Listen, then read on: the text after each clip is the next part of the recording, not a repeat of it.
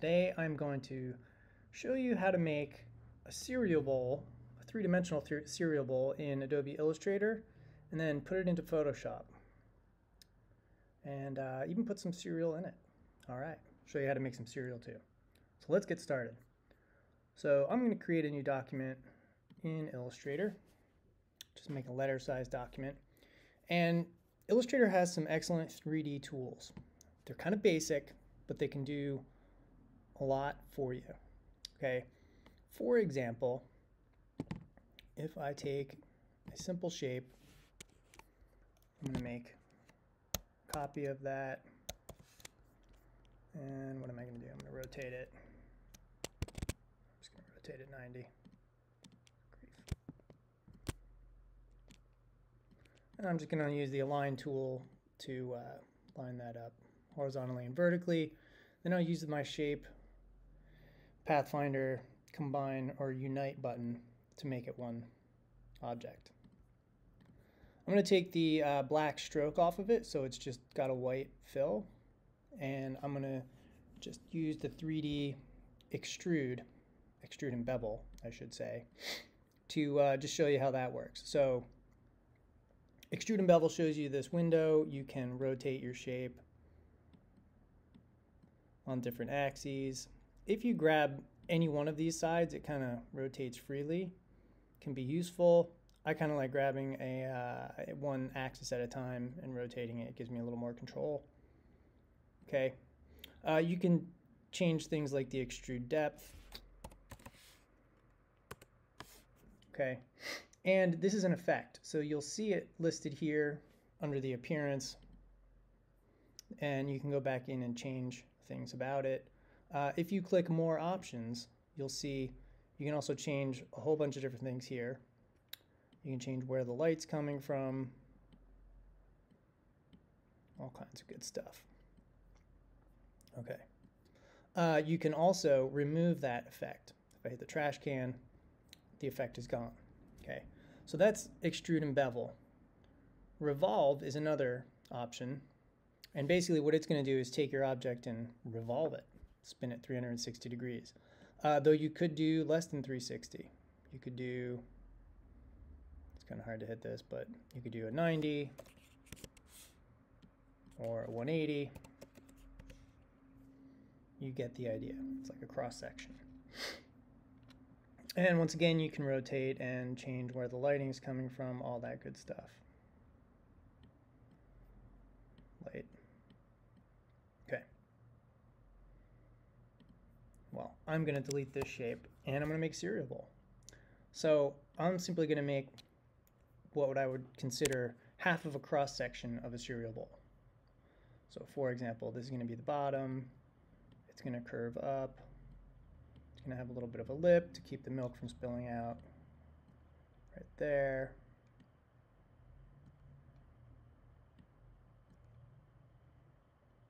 Something like that. So I'm not going to close the shape. I could. It doesn't really matter at this point. But I'm going to use that same 3D effect, revolve. Okay. You'll notice that that doesn't look like a cereal bowl. Okay. I'm going to change the offset from the left edge to the right edge. And now that looks more like a cereal bowl. Okay. Offset, basically, if you put a value in here, there's going to be a hole in the middle of your bowl. So for example, it's moving it 10 pixels. Okay. The bigger I make the value here, the bigger the hole is going to be. It's going to make the whole bowl bigger with a bigger hole. Okay, so obviously we don't want a hole in the bowl. And like I said before, you can rotate the bowl here. You can change where the lighting is coming from. You can also change the number of blend steps. Okay, you know, feel free to mess around with all of this stuff, see what it does. Blend steps has to do with how smooth the shading is. So if I do 75 blend steps, it's going to be smoother shading. And I could also change the shading color. I could do like a custom shading color. though I typically change the color in Photoshop.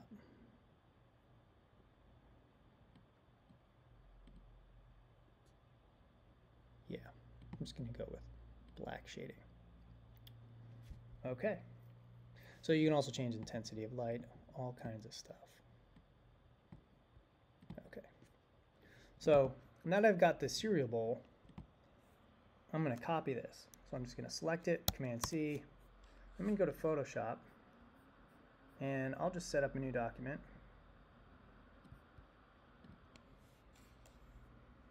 Go with my old letter size. Oh, it switched up on me. There's letter. Letter size document. I'm going to change my background color just to start off, and then I'm going to paste. Okay. When you paste something from Illustrator, it's going to ask you what kind of paste you want to do. So you can paste it as a smart object, pixels, path, or a shape layer. I'm going to keep things simple and just do pixels. Okay. And there's my cereal bowl. Now, for some reason, there we are. Let me move this over a little bit, y'all, so we can see what we're doing. I had this on another screen before. All right. So I've got my bowl placed there, and I could change lighting on this with my layers panel. I could do things like a color overlay, layer effect. I could try different blending modes for that, see how it looks. I kind of like the soft light look. Okay. I'm going to duplicate this for putting cereal into this. But I'm going to do that once I get the cereal made in here. So back in Illustrator, I'm going to make like a Cheerio looking piece of cereal, because that's simple. Okay, so I just made a circle. It's white. I'm going to use the same 3D effect, 3D revolve. And you'll notice it looks like a little donut right off the bat. This time though, I am going to change the offset so that there's a bigger hole in the middle. I'm going to do, I don't know, what does 15 look like? What does 20 look like? I don't know. It's hard to see how big the hole is. That's not bad. All right. And I'm going to go with that. I may decrease the highlight intensity. I don't see much change.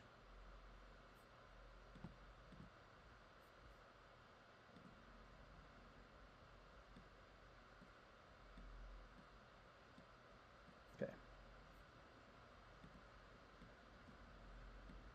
Well, that's a little nicer. A little less light intensity. Okay. One other thing. I can add some texture here in Illustrator. So I'm going to go to the Effect menu, and you'll notice the bottom of the Effects menu has Photoshop effects. And I'm going to go to Texture, and you can try some of these different ones. Texturizer combines a bunch of these different ones, so it's kind of a good one to go to. And you'll see you can scale the texture. You can try different styles. So there's burlap, there's canvas, sandstone,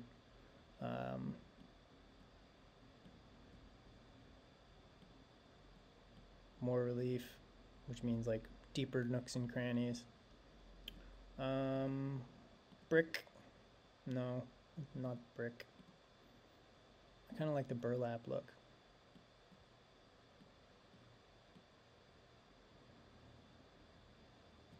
Okay.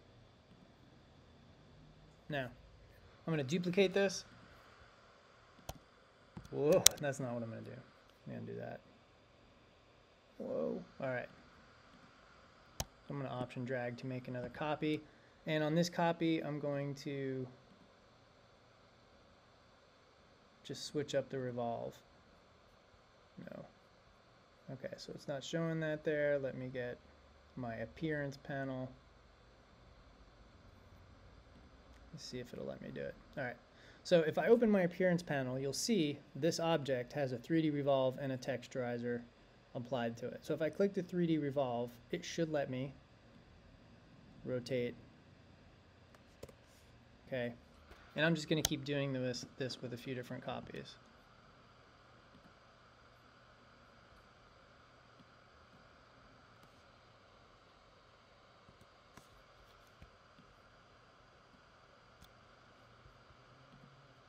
All right.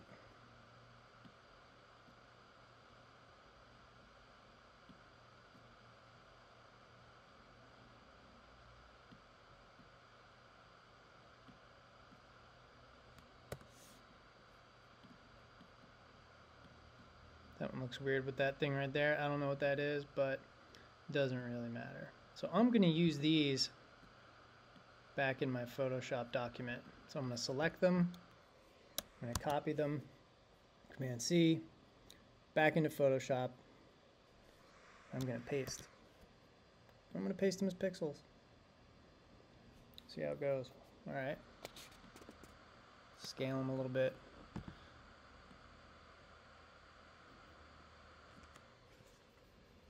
Okay, and I'm going to make more copies of them. So I can press Command J to do that, or I can hold Option and drag them. Either way works. Now I may also want to move the ones further back down in the Layers panel. Okay. And I'm not going to worry about putting stuff in front of the edge of the bowl right now because I'm actually going to flip these.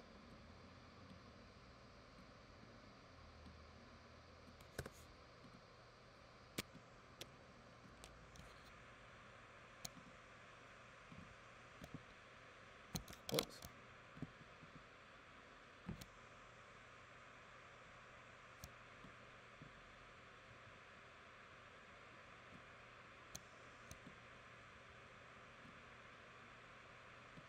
So I'm just making a mess of cereal here. Okay, got a bunch of layers. I'm going to group all of those layers and name it cereal. I'm going to name this bowl front and bowl back. Okay. What I'm going to do with the bowl front is I'm going to mask so that I'm going to move it above the cereal like that. And I'm going to make a selection, and I'm just going to use the elliptical marquee to do this. And I want to basically have what's inside of the bowl showing. So I'll use the ellipse tool.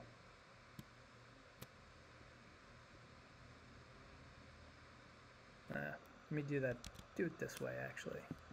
I'll select the bottom of this. You know, I basically want this front edge of the bowl. Okay, so I've got that ellipse. I'm going to hold Option to subtract another ellipse from it and fit it to the inside of the bowl. So I'm spacebar to move it.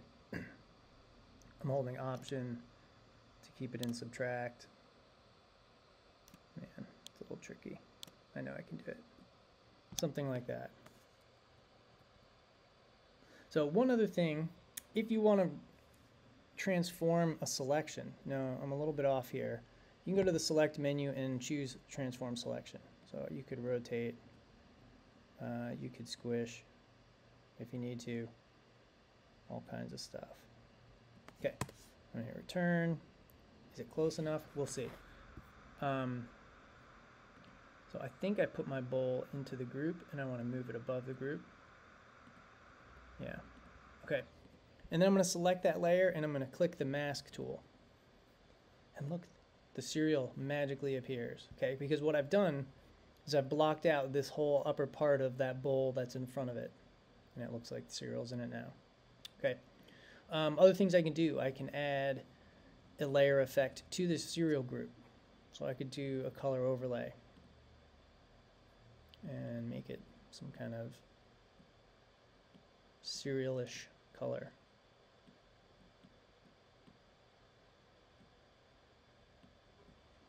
And this blending mode is not going to work.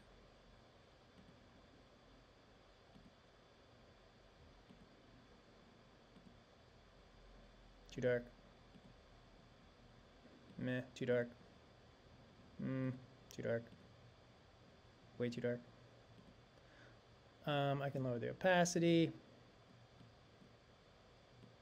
Maybe this color is just too dark.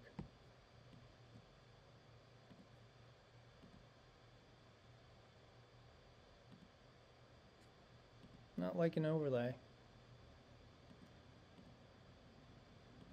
But I'm going to guess that you'd be able to find one that you like.